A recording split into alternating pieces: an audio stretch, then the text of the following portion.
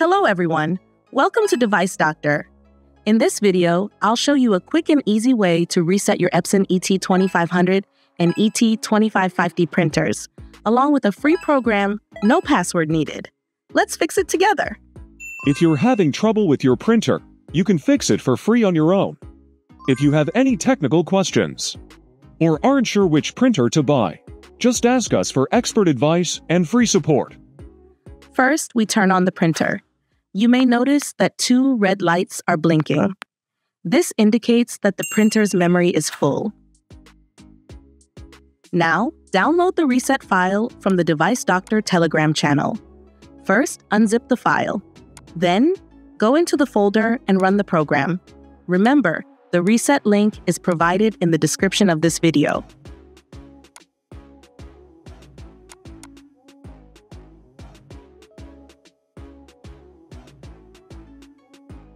When you run the reset program, it will ask you for a password.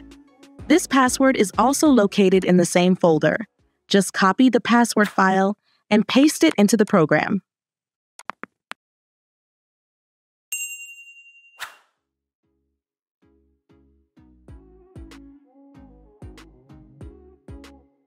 Now, the reset program is open. Go to the first selection section and choose your printer model and port. Remember to make sure your printer is connected to the computer via a USB cable.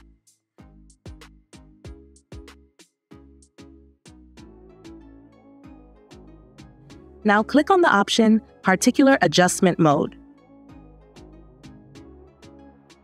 Now find the option Wasting Pad Counter and open it.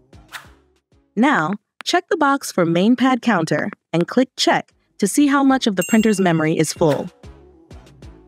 Here you can see that the printer's memory capacity is 6207 prints, and it shows that 100% of it has been used up, meaning the memory is now full.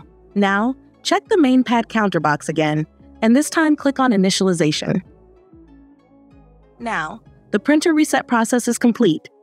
Turn the printer off and on once to start using it like before.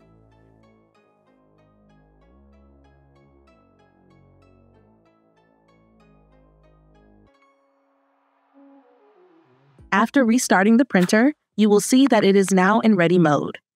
Just send a print command and we'll do a test print to check if the printer has returned to its normal state.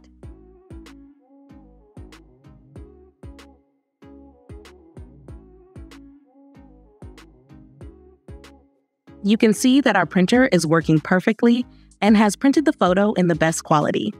Friends, if this video was helpful for you, please support us by liking and subscribing for more videos. Goodbye.